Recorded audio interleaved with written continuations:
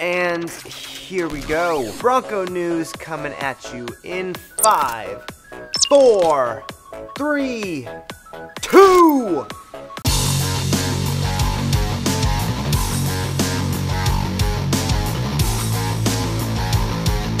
Okay, so as has become the norm in the Bronco Breakdown, to start off the June edition, we're gonna talk 2020 Bronco rumors and whatnot. So let's just dive right in. What has happened with the 2020 Bronco since May? To start off, if you guys keep up to date on all this rumor, you may have seen the 2-door truck on TFL now. That's the fast lane.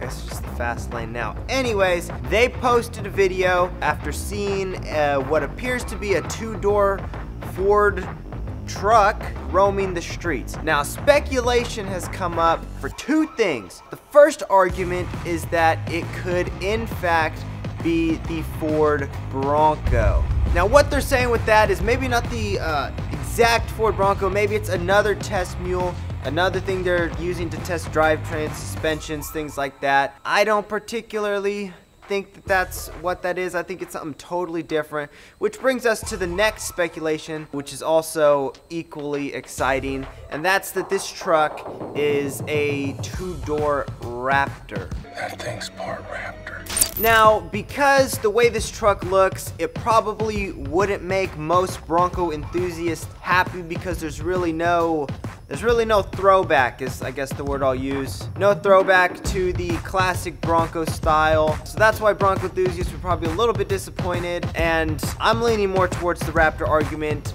simply because of what I've heard. And that's that Bronco enthusiasts won't be disappointed with the body style in particular.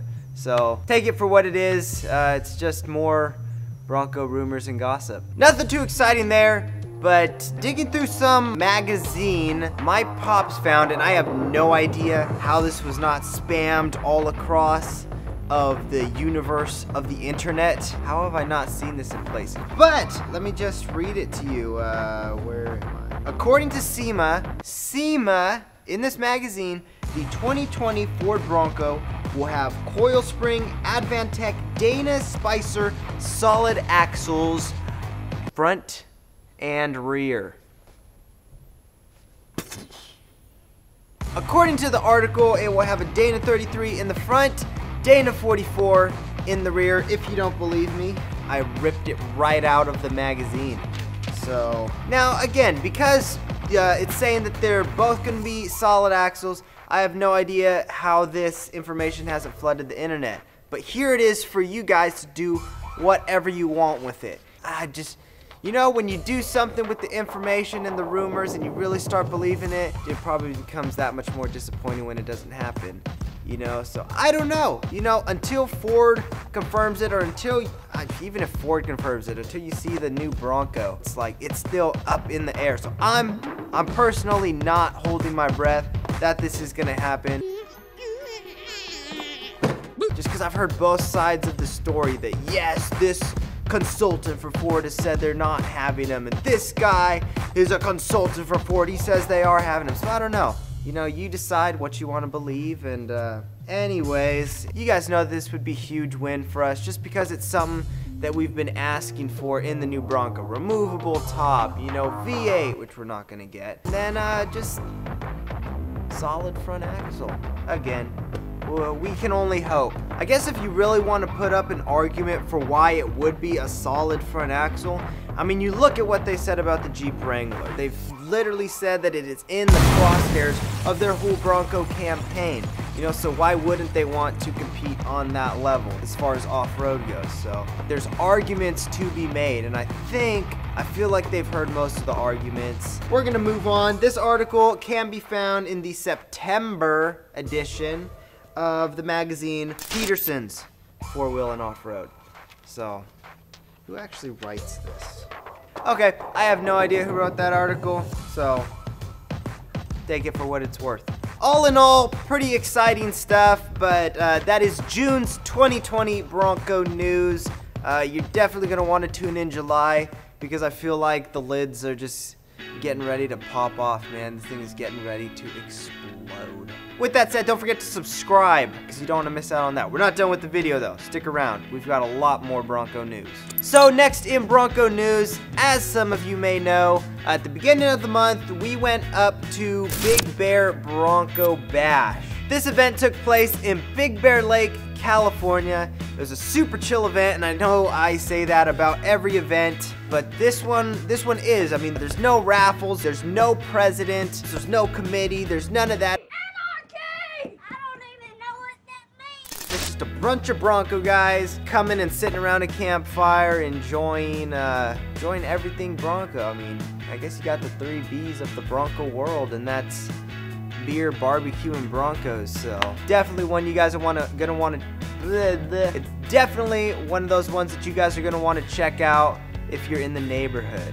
The recap video for the Big Bear Bronco Bash is up on our YouTube channel, so make sure you check it out. Next up, most of you guys follow Nashville Early Bronco on YouTube, and if you haven't seen, he has been posting a ton of super cool Bronco stories, so make sure you check all of those out. He's put a lot of work into them, and there's some great stories out there that you guys are going to want to hear. I'll link his channel below. Also on YouTube, some pretty neglected Ford Broncos were spotted on the Haggerty channel. The Haggerty channel on YouTube has a series called Barn Find Hunter, where they hunt down all kinds of crazy, worn out old pieces of vehicle. And in this one, they found a ton of cool old Broncos up in Alaska. If you watch the Haggerty channel and the Bronco ones, the ones with Broncos in them, it's kind of shocking how many Broncos people in Alaska have. You know, it's like every one that you see, they got like 4 or 5. So anyways, I'll link that episode below so you can go check it out. Okay, now for some fun. This month marks the 25th anniversary of the O.J. Simpson Bronco chase. That iconic chase, ironically, had a huge part in cementing the Bronco as one of America's most beloved vehicles. Why? Because people are weird. No, but whether or not you think he's guilty or not, as you know, he's out, he's dangerous, and he's got a little getting even to do. I got a little getting even to do. You know, maybe he had some traumatic incidents happen in prison. So leave him alone. I'll keep him. Anyways, that's that. Yay. Moving on to more positive news. Wild Horses has teamed up with some great people for a great cause. Gateway Bronco, best known for their beautiful, pristine Bronco builds, has teamed up with the Ryan Blaney Family Foundation to build a Bronco to help raise money to fight Alzheimer's. When asked to be a part of the build and hearing the mission behind it, we hopped right on board. There isn't much information on the build as of yet, but as things continue to get into motion, as this build picks up pace, we will definitely keep you guys updated on all of that. Again, we are super honored to be a part of this build, and we hope that it will make a difference in the fight against this disease. So we look forward to the following months, and we can't wait to see the final results. Now, for anyone that has been around the Bronco community, or even the racing community, or the car community for long enough, the name Rod Hall may ring a bell. Bronco racer and enthusiast, Rod was an icon in the off-road racing world. He raced the Baja 1000 a whopping 50 consecutive times, with his last race being raced in 2017 with him, an 80-year-old unit of a guy. Sadly, on June 14th, 2019, the legend Rod Hall passed away. Having cemented his legacy in the off-road racing world and known as a friend to the Bronco world, Rod Hall's legacy has been cemented in the history of this vehicle. He's credited with being a pioneer in off-road racing, and we thank him for everything he's done for the Bronco. You can read more about Rod Hall's life in the description below. Now, that is almost all of the Bronco news for this month, but at the end of the month, we got to be a part of something super cool, super exciting. I would normally save this for next month's Bronco Breakdown, but it's up, so I figured I might as well tell you guys. If you watch MotorTrend on YouTube, 6.2 million subscribers, if you're part of that band, you may have seen some familiar faces this past week. If you haven't watched it yet, or if you haven't heard of it, the week-to-wheeling Ford Bronco build, we got to be a part of it. We got to sit in the MotorTrend garage, we got to turn wrenches on this Bronco, and we got to be a part of the team that built this Bronco frame up in 5 days. It was such a great experience. You can check out all of the recaps in the description below. It was just a blast of a time, you know, being able to be a part of that momentous build. But again, check out the recap videos. I think it's a milestone for anybody to be able to build a Bronco in 5 days that turns over, runs under its own power, looks complete. These guys did a phenomenal job. They cut, they welded what they had to, they smacked stuff with a hammer. You know, the things that all of you Bronco guys do in your own garage to make things work. You know, that's the kind of builders we were working with. It was a pleasure to work with them.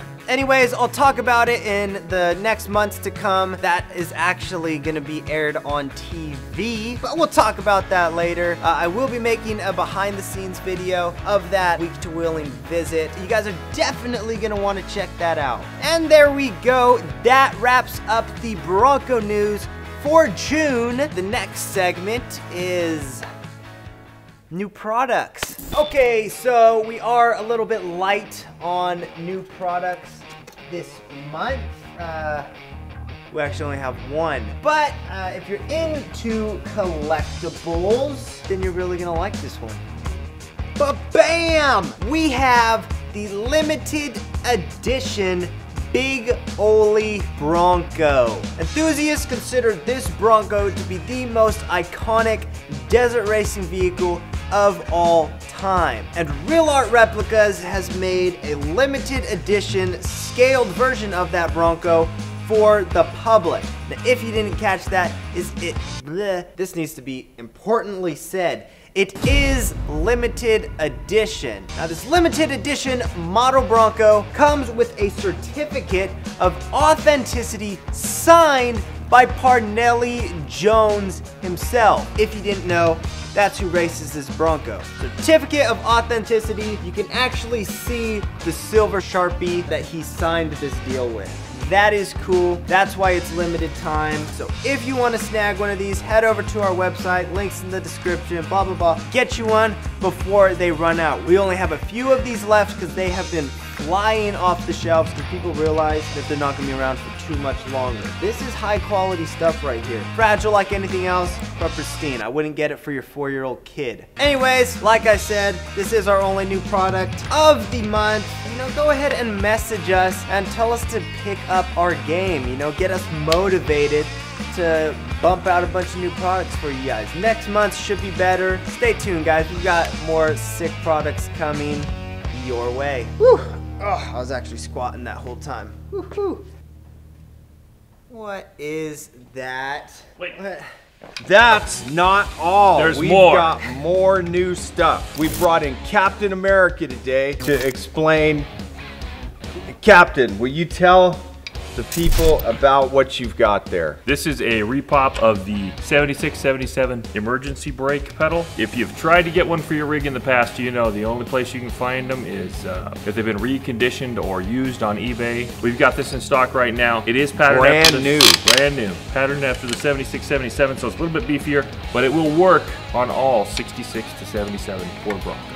There you go. And that's not all. We've got our brand new billet shorty window cranks. Now, why would you need a shorty window crank? Well, you might just want them because they look so awesome, but sometimes when people have different full cage roll bars, the window crank can rub or hit the roll bar. You have to open the door to roll the window down, roll it up sometimes. These could help solve that problem. They're roughly an inch shorter than stock ones, gives you a little more clearance. We've got them in the black, we've got them in the clear. They look awesome. You need to check these out online. Dress up your Bronco.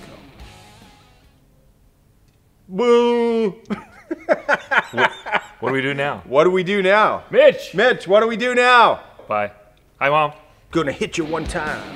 Come on, man. Anyways, Oh, there he is. we're gonna move on to future Bronco news. The first event on the list is the 2019 Bronco Takeover, happening August 2nd through the 3rd. Now, this event is one of those good old beach cruise dune events happening on the beautiful shores of Lake Michigan. The event will take place in Mears State Park and Valdew Lakes Campground. The cost is $25 to register. And that includes a shirt, entry for raffle, entry for the show and sign, entry for the show and shine, little grab bag, and 1 meal ticket. I'll link their page below so you can get any more information on that. I'm not too sure how this event works. I've never been to this one. Always wanted to go to Michigan. I don't think I'm gonna be able to go this year. Definitely, I'm gonna make it out there sometime. So let me know how it goes, guys. But that's just a heads up. You got like a month to plan for that one. Also coming up in August is none other than the Northwest Bronco Roundup, which is, yes, another beach dune event. Those are so fun to go to.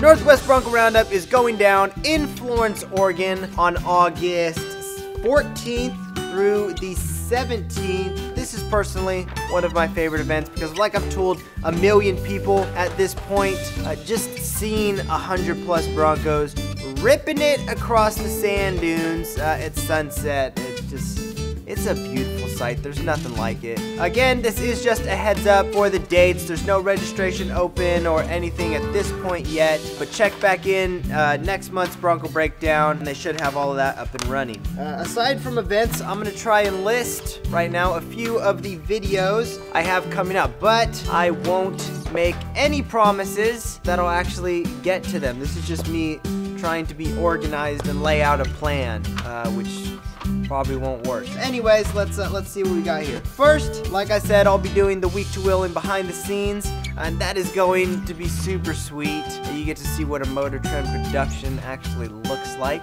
Make sure you stay tuned for that. Next, I really want to get a Bronco story in. I have the one sitting from Super Celebration that I haven't edited yet. I have the body lift video to get to, but that may get thrown on the back burner. We'll see.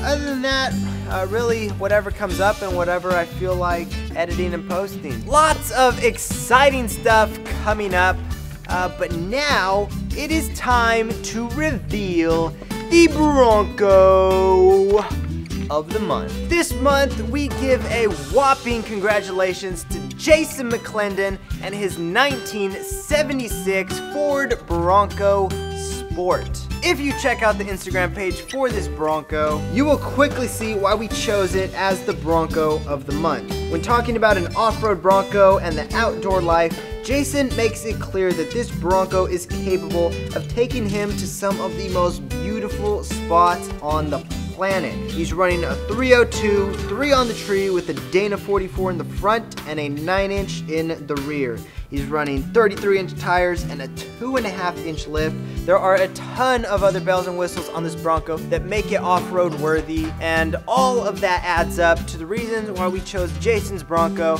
as the June Bronco of the month. Congratulations, Jason. And with that out of the way, that is the June edition of the Bronco Breakdown. Now, I will say this before I wrap up. If you want your Bronco to have a chance at being the Bronco of the month and you don't feel like emailing us because that's old school, what you could do is tag us on Instagram, and if you want a better chance at your Bronco being seen, go ahead and hashtag WH Bronco Breakdown, and we will comb through all of those pictures. We'll go through the emails as well, and at the end of the month, the team will go through and pick the Bronco of the month. We'll message you, we'll get all the specs about your Bronco, and you know, it's a party from there, guys, so we hope to see your Bronco soon.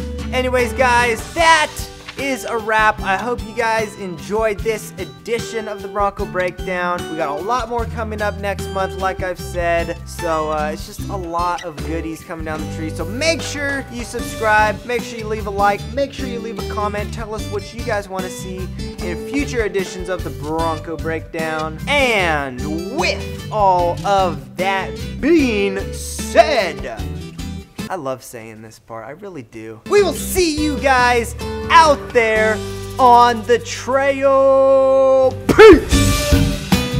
Check, Check, check, one, check. 2. Check, 1, 2. Is this thing on? Good evening, Detroit!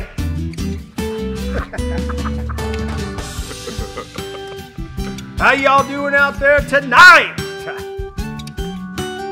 Yeah, it's nice. Tonight, Detroit, Rock City. What do we do now? What do we do now? Mitch! Mitch, what do we do now?